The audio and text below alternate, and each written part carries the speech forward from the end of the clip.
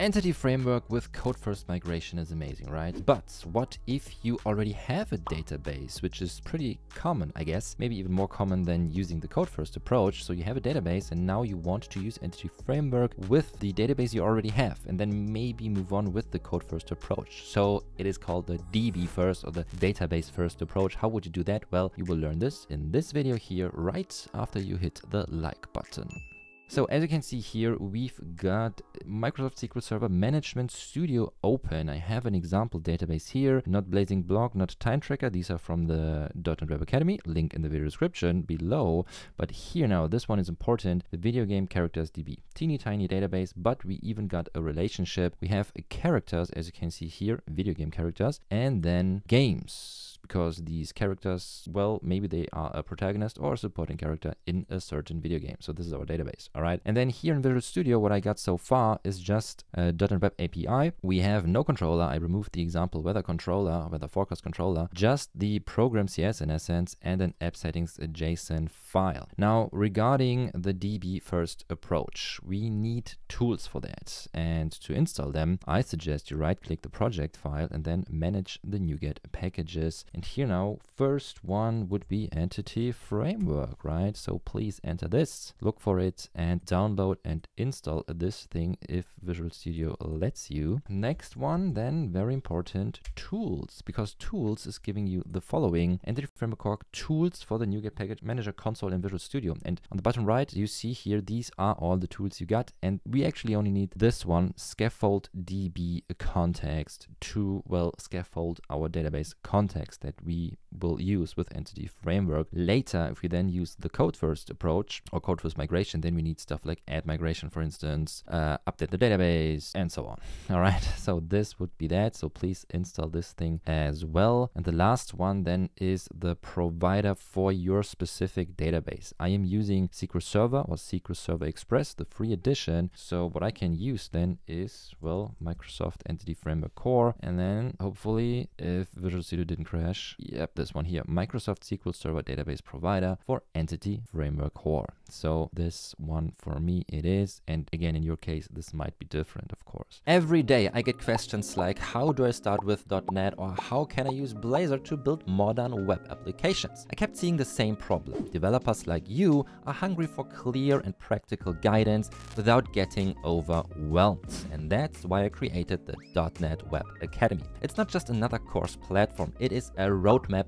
designed to take you from beginner to confident developer. I've packed over a decade of real-world experience into step-by-step courses, hands-on projects, and a supportive community to keep you moving forward. Here, you will build real-world projects to master .NET and Blazor. You will learn industry standards and best practices and get help when you're stuck, so you're never learning alone. It's everything I wish I had when I started, because learning alone can feel overwhelming. But with the right guidance, you'll level up faster than you thought possible. So make this year count. Start building the future you want, one app at a time. And right now, to kick off the new year and make the Academy more approachable, I'm offering an exclusive discount on all courses and membership plans. A deal I've never offered before, but it's only available for a limited time, so this is the perfect moment to invest in yourself and your skills. I'm Patrick, and I can't wait to see you inside the .NET Web Academy. Right, so when we got these installed, the very next step, in my opinion, is adding the connection string here. You can also add the connection string to your database inside the scaffold DB context command, but later then you have to register the DB context anyways, and there you need the connection string again, so maybe it makes sense to enter it here. So let's do that really quick. We have the typical connection strings group here, and then you name it. In my case, let's just call it default connection, the very defaulty name, and then I have to look this up, or better yet, I just copy and paste it. So here now, but let me explain it, of course. First thing, server,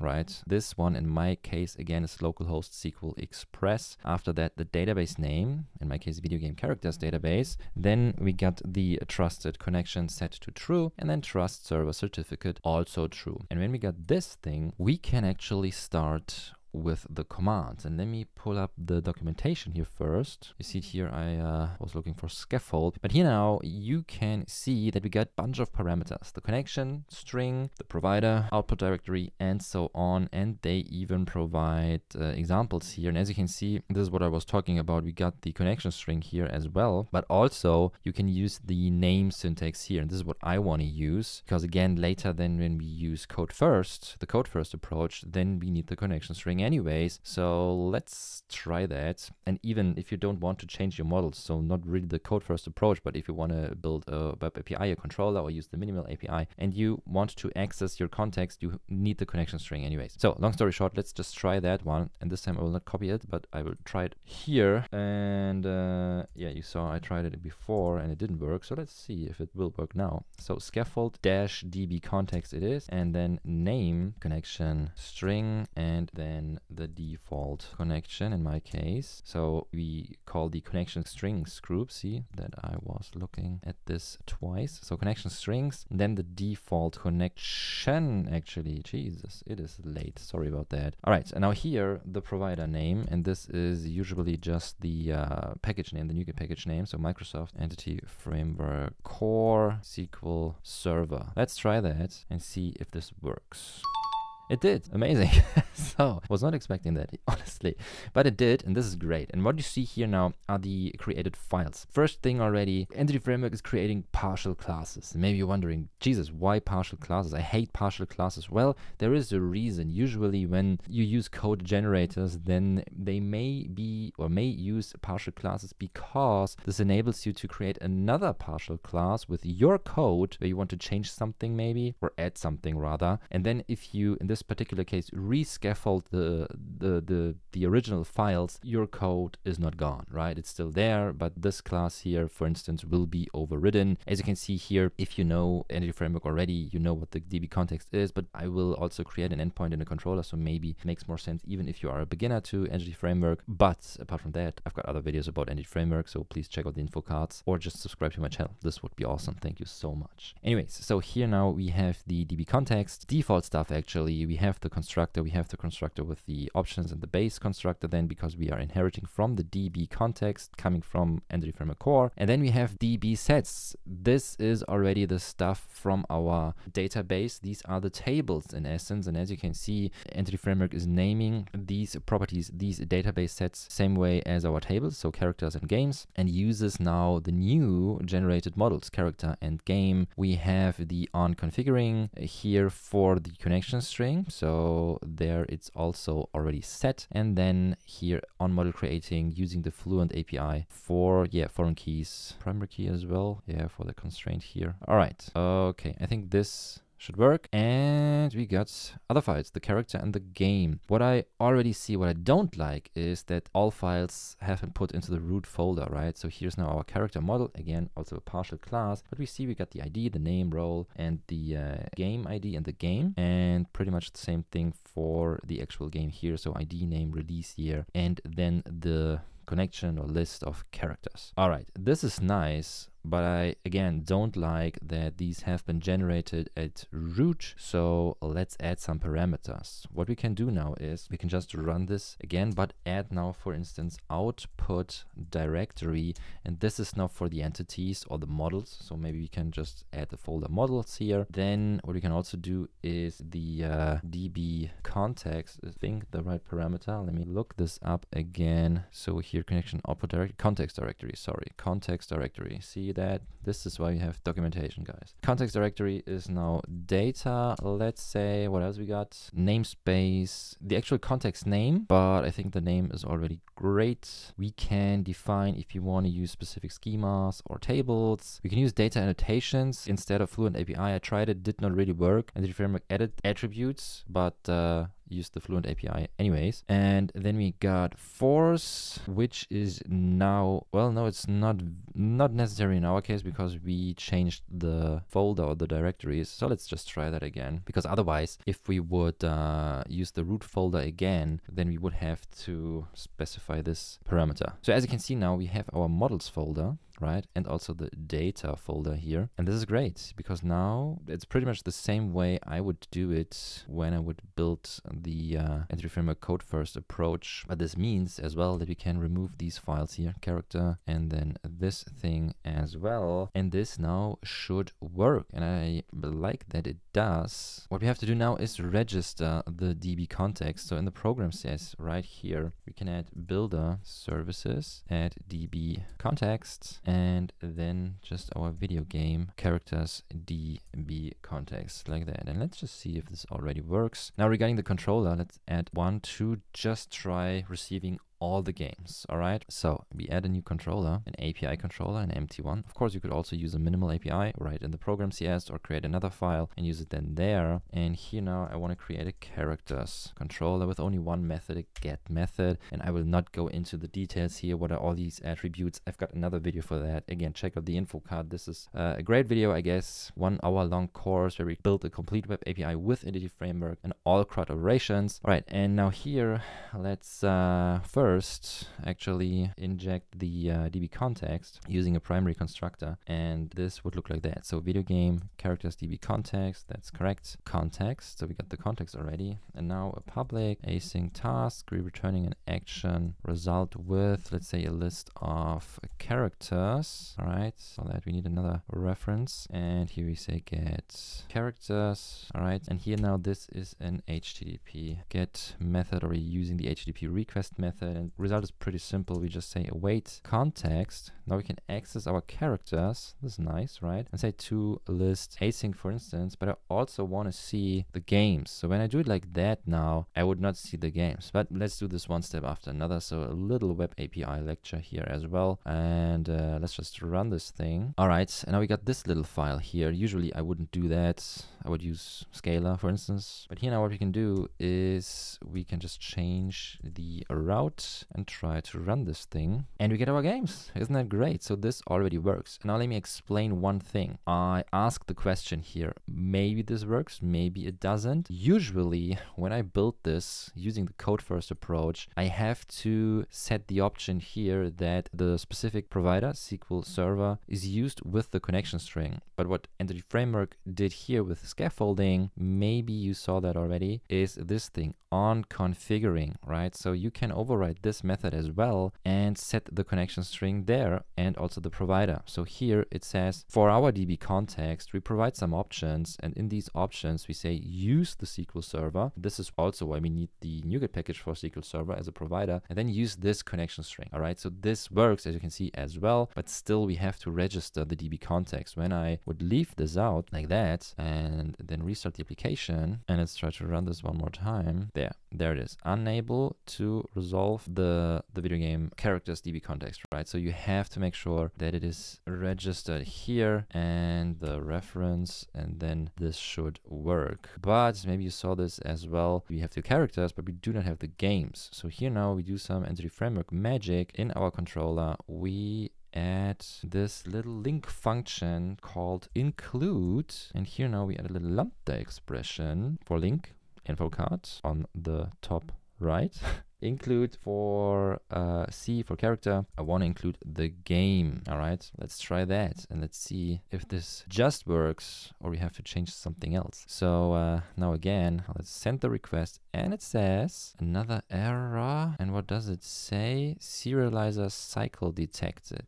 Yes, of course, because these are the entities, right? We have the character with everything, ID, name, role, game ID, the game. We want to include the game. When we look at the actual game, then we have ID, name, release year. Oh yeah, and a list of characters, and every character then again has a game that we want to include, and these then have the character and these the game. You see the cycle, right? So what we can do in this particular case, we could add the following attribute, and that would be JSON ignore, so that this is not serialized. Thing is, at this place it doesn't make sense because I want to actually see the game. What I don't want to serialize is this thing here, the characters. All right, so we see the game with the ID, the name, and the released year, but then not the list of the characters of the game. This means we don't have a cycle anymore. The better way, definitely in this case, is using a data transfer object, a DTO. Again, check out the info card. So many info cards this time, because then you would build maybe one result object where you put all the information there that you actually want, right? You have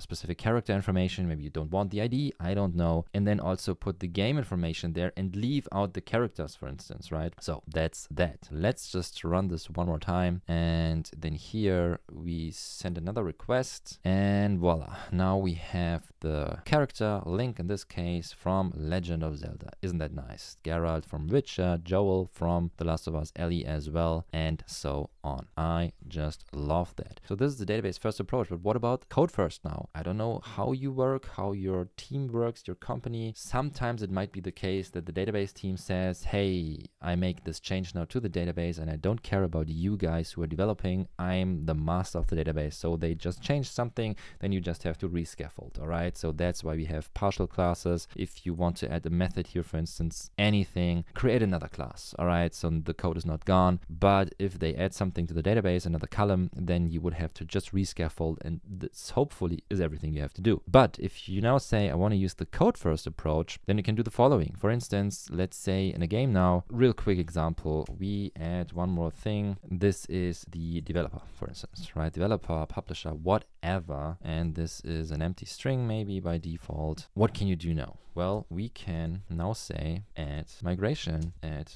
developer, for instance. Now this means that Entity Framework will create a migration file. And as you can see here, we've got two methods, an up method and a down method. And this just means that in the up method here, this will be done when we apply the migration, and the down method, well, we are rolling this back. It looks pretty interesting, right? Because it says create a table for the games table and create a table for the characters table, and then removing it when we roll back this migration. So let's just see what this thing will do when we say update database.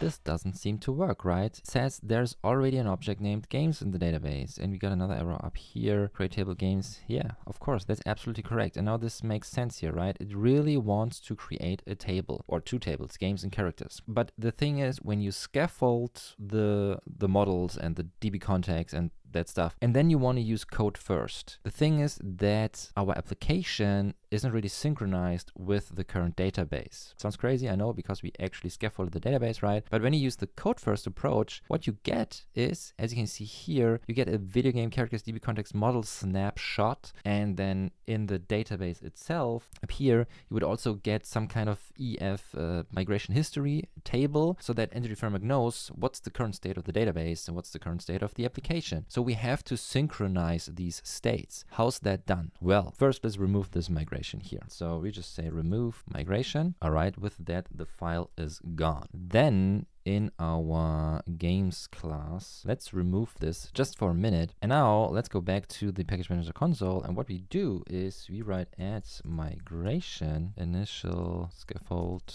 database, for instance. In essence, nothing changes here, right? But we just remove this stuff manually. So here now, I don't want to create a table, all that stuff. Just remove it so that the up method and also the down method is empty. Save this and now call update database, run this, nothing should change, right? But as you can see here, we have this EF migrations history table now. So when we go to the database again and refresh this thing, then now you see the EF migrations history. And as you can see here, we have well, a product version and migration ID database. All right. And now one more thing here now in the migrations folder, we have this file and then also this file here. This is the snapshot. And here you see we have the character with these properties, we have the game and so on. And now when we go back to the game and add the developer, now run add migration, add developer, we get new migration files, and this is what you want, right? The table stays the same, but we only want to add one column, the developer, to the games. And in case of removing this migration and rolling it back, then this column would be dropped. So now we can update the database again. Right, go back to SQL Server Management Studio and let's just open the games again, close it, edit, and there you see this is now the developer. And let's just say Legend of Zelda is Nintendo. We run our requests. That is send requests. And now we see get the game with the developer. All right, and now the next step is to actually implement all the CRUD operations. And again, for that, I've got a 1 hour long course for you. Check out this video here to build a complete web API with Entity Framework. See you there. Happy coding.